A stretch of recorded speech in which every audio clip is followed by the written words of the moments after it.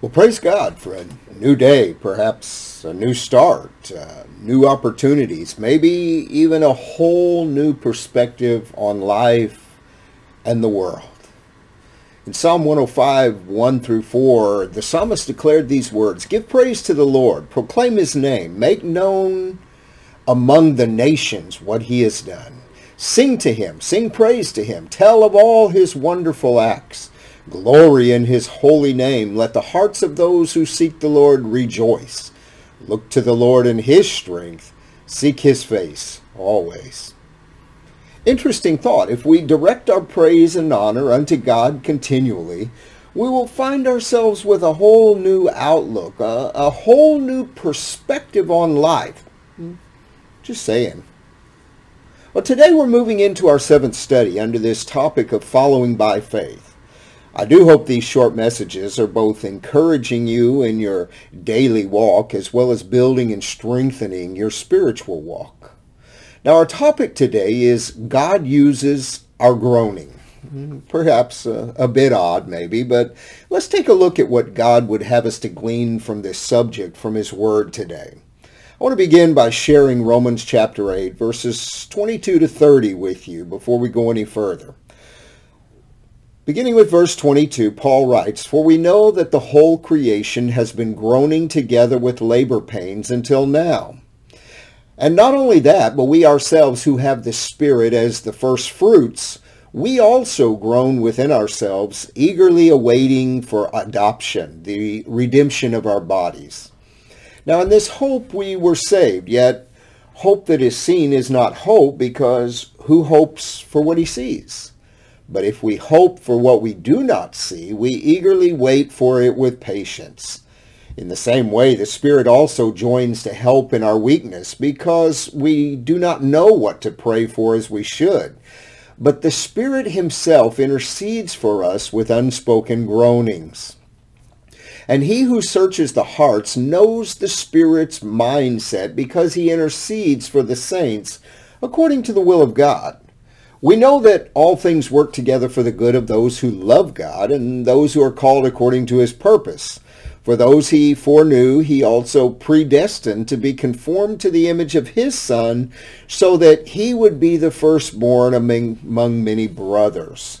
And those he predestined, he also called, and those he called, he also justified, and those he justified, he also glorified." Praise God. Thank you for his word.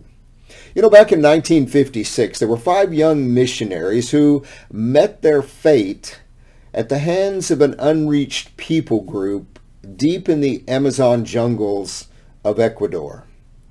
The tribe they were attempting to make personal contact with was known as the Aucas, later to be known as the Waronis.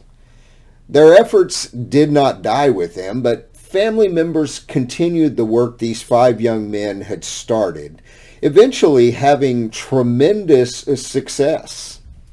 Decades later, Steve Saint, the son of one of the 5, reflected on what happened to his father, as well as the bond he had now built with the tribe, by simply declaring what the Waroni meant for evil, God used for good.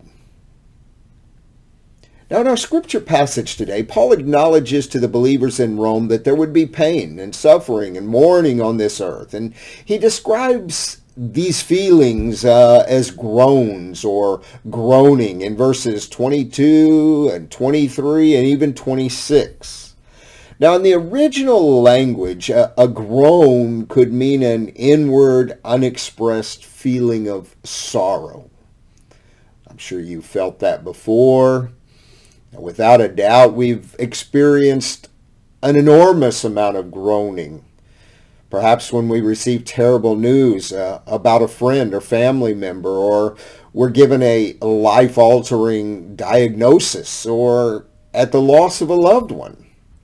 Perhaps during such times we discover it to be difficult to even know how to pray, but Paul encourages us by assuring us in verses 26 and 27 that it is in such time as these that the Spirit himself intercedes on our behalf. Well, Paul then moves into kind of a change of thought as he boldly declares that even during times of suffering, God remains in control. We find a promise in verses 28 through 30 that even our groaning can be used by God for his good. Now, Paul asserts that God's sovereignty is ultimately for the Lord's glory. We find this reflected in something that Jesus told his disciples that we find in John 16:33, where he said, "In this world you will have trouble, but take heart, I have overcome the world." Praise God that even amid our pain and suffering, which are common to all of us, God can and he will use our groaning for his good. Perhaps you have experienced God using a difficult circumstance in your life for his good. Perhaps you have experienced the Holy Spirit's intercession on your behalf when you just didn't know how to pray. Perhaps you are experiencing something significant in your life right now that you need to turn over and let God handle. As your soul is groaning in anguish today, allow the Holy Spirit to console you as he is making intercession for you. Now, let me assure you, God is faithful, and he is there to help each of us through even our most difficult trials and tribulations. Let me encourage you to hand your troubles off to the Lord today and simply place your trust in him to take care of you. Until next time.